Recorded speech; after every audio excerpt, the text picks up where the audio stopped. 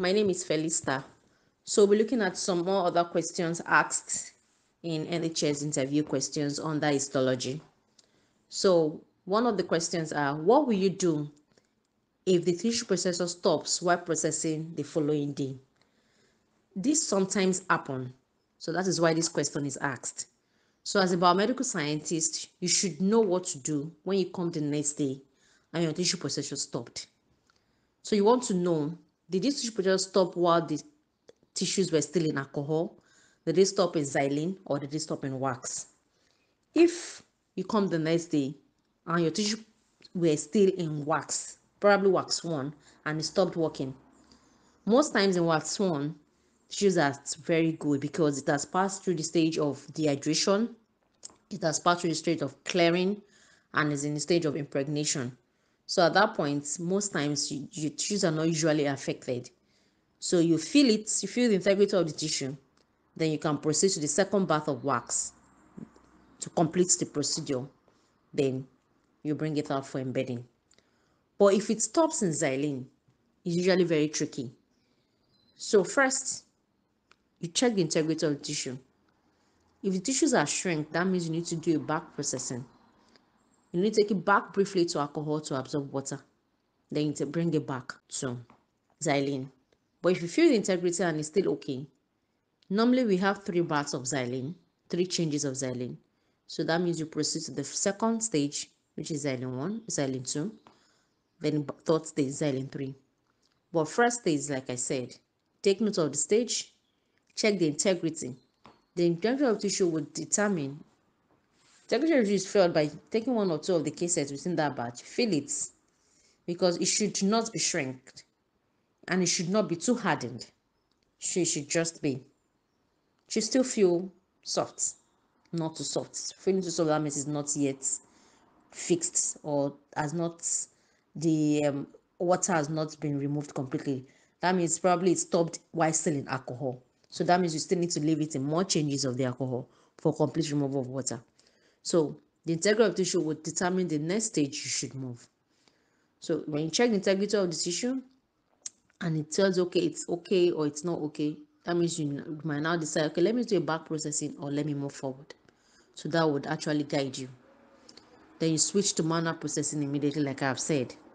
If you come in the morning and it's still in alcohol and the water is gradually going off, that means you move to other stages of alcohol, or you saw it in the last change of alcohol, that means the absolute alcohol, and it's still okay and the integrity is good, that means you move to xylene. Xylene 1, xylene 2, xylene 3, 1 hour. Then you move to wax 1, 2 hours, wax 2, then you embed. Record the machine downtime. Do some troubleshooting if you can. If it's not still working, you call the maintenance team. And remember, log every occurrence. So that will also help whoever is going to work on that machine next time such thing happen. Once they go through the occurrence log, okay, something like this have happened. This is what this person did. That is the whole essence of filling occurrence log.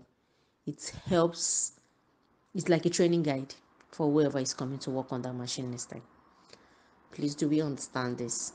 When your machine stops in the middle of work, take note of the stage it stopped, check the integrity of the tissue, switch to manual processing, record the machine downtime, do a little troubleshooting if you can. If it's not still working, call the maintenance team, then fill the occurrence log. We'll look at another question asked during interviews under NHS in histology. How will you remedy a H&E quality score of 3? H&E is Haematoxylin and Eosin stain, and you have a score of 3, which is poor. A quality score of 3 is poor. What will you do? That means the slide needs to be restained. So first, from the look of the slide, it can also guide you to know, okay, this thing was left too long in Haematoxylin, or was not properly stained in Haematoxylin, or was left too long in Eosin, or was understained in Eosin, or the differentiation was not properly done or was overdone. So, but of course, doing a microscopic check, it's the best guide, not just looking at it physically. So at whatever it's the challenge with such a slide, that will guide you to know what to do. So a quality score of 3 is poor. That means those slide needs to be restained. But like I said, taking note of all of these things I've checked first would let you know what to do. If to get a new batch of stain of Haematoxylin or Eosin stain, then when a new batch of Haematoxylin or Eosin stain is done, certainly a QC needs to be done. QCs are control slides used for to check the quality of your stain before you proceed to start staining the patient's sample. I know somebody have asked a question on troubleshooting of H&A. I think that this question will lead us to that in our next lecture, how to troubleshoot H&A, because a couple of things can affect your H&A staining. The buffer, the water you're using to blue can affect it if it is not basic enough.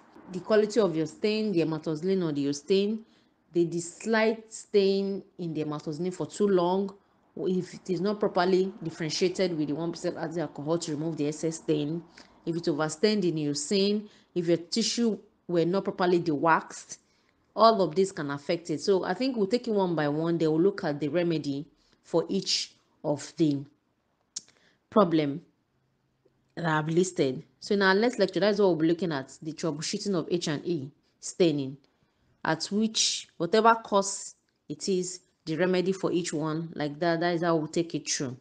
So if you have a quality score of 3 for H&E, you need to restain those slide, a new batch of stain, perform a QC on it, ensure your slides are properly dewaxed before staining, before you proceed. Thank you.